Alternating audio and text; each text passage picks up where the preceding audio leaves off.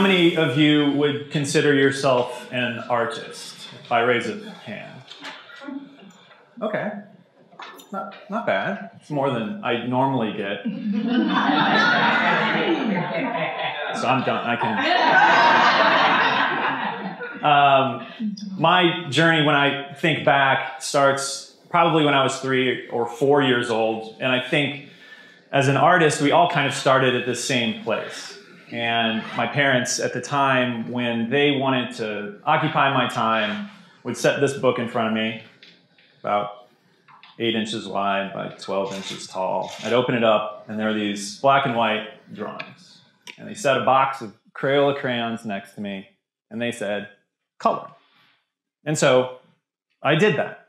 And I was very invested in it. And I don't think at the time, and still to this day, I haven't clinically been diagnosed with OCD. But I think that intuition of me to commit to something and not waver started there. And I would take out the crayon. Red was my favorite color at the time. Purple is now my favorite color. And I would meticulously outline the inside edge of all the spaces in a deep, deep crayon color. And then I would lightly shade the inside uniformly. And if I ever varied outside of the line, I did everything in my power to go back and fix it. I would take black and try to make the outline even stronger to cover it up. And my parents saw this, and as literally a 3, 4, 5-year-old, they were like, you have a talent. And as the oldest sibling, I was very committed to making my parents proud. And so I took that to heart.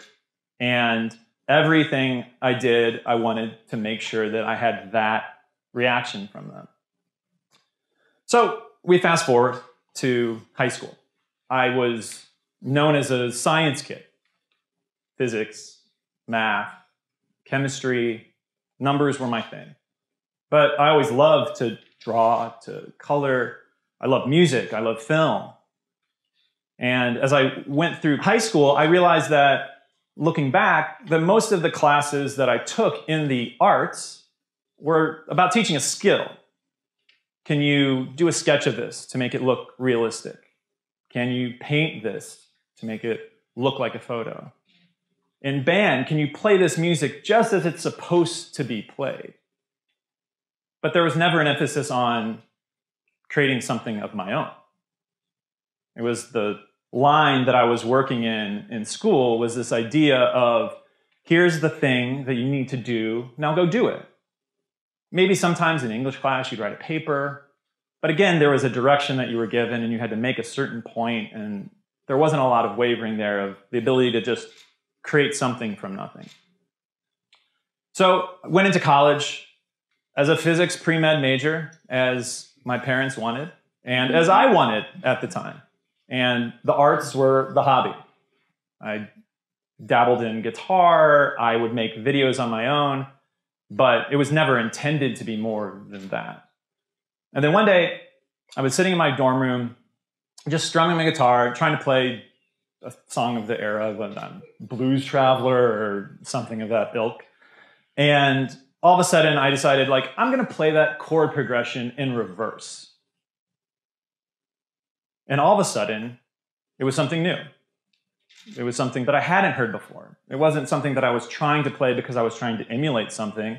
It was something that I, in that moment, as an 18-year-old in a upper bunk of a loft bed, created. So then I was like, well, why can't I do this with any of these arts that I've loved for so long? And so I found out that there just happened to be a cinema department on my campus, and I wandered down the hill, and I knocked on 2 doors. One was empty. The other had the chairman of the department of 2. And after a 2-hour conversation, we walked to the registrar's office, and all of a sudden, I'm a cinema major.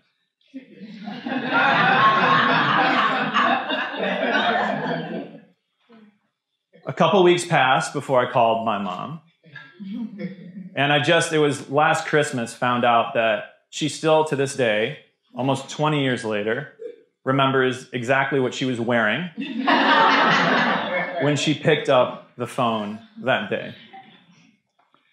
I've already forgotten, so I won't tell you what it was. So then I go through my college career. Towards the end of my junior year, we had our annual film festival. And the film festival was not a competition. It was where the people in the workshop film program who had gone through all the coursework were able to contribute films, and they'd be screened on campus, and people would come out and applaud and appreciate the work and time that they'd put into those productions. And this was at a time when, for context, and this dates me, I only had one video production class in college. So everything else I did was on actual film, celluloid, 8mm, 16mm, and the like. And I wasn't in the workshop program that year, but I had friends that were sophomores, and they asked if I would act in one of their films. And I said, sure, I'll help however I can. I'm all about it. So I was on camera, production went swimmingly, I got to see early cuts, loved it, it was hilarious and endearing and warm, and just a wonderful testament to the idea of storytelling. And then, a week later, after the submissions were given to the festival, all of a sudden there were all these noises coming from the elder statesmen in the cinema department. This production was shot on video. It shouldn't be allowed to be in the film festival. And if you think about it, in both mediums, the final product is essentially the same. As someone in the audience, you're sitting there, you're looking at a screen, there are still images rapidly flashing on the screen to simulate motion, and that's accompanied by an audio soundtrack of some sort, whether it's recorded voice or music, etc. There's no difference in the final product, but just the process and the medium that it was worked in. And so I asked myself the question of, why is this one seemingly considered art and the other not?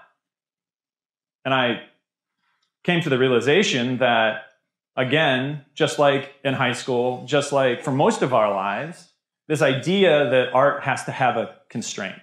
It has to have a boundary, a limit. Everything can't be art, because then what's art? But in my head, I didn't accept that. They both made sense. People need to be able to stretch beyond what those definitions are in order to create new things. That's, in essence, the core of any creative endeavor. So then I graduated, spent the next 7 years of my life touring the country working for a student film festival that was founded by a friend of mine that I grew up with in Ohio. And we traveled the country, 6 of us, in a van. We loaned out computers and cameras and gave college students the opportunity to tell their story. And it was through that process that all of this really formed in my mind. I was going to campuses, and out of 100 participating teams, maybe 25% came from the film department or communications department. But the majority of what we saw were people from the history department, the chemistry department, the physics department. And my initial thought was, oh, this makes sense. The kids at tech love this because they don't have an outlet for creativity. They're so focused on their coursework and numbers and, that there's no ventilation shaft to get those creative ideas outside of them. So we're providing that. But after having conversations more and more, what I realized was that wasn't the case. That everything that they were doing had some sort of creativity embedded in it, some sort of problem solving, some sort of art, whether it was a perfectly executed proof in a math class, whether it was a friend in law school that was working through a defense summary. Everything that people do contains art. And so as I went through those years, that idea solidified itself, and my definition of what art is grew and evolved. And I can look at my mom, who's a physician. She you know, is an OB-GYN. She delivers babies. She takes care of women's health needs. But when she's having those conversations about some not always awesome subject matter, when she's in surgery, there's an art to what she's doing. And I think that the idea that art is only art if it's intended to be art is false. And that the things that we do every day, every single one of us, contains art, is art. And I think that if you were to go and look back over the course of your life and be mindful of that moving forward, that you would see that we all, and you, are all artists. Thank you.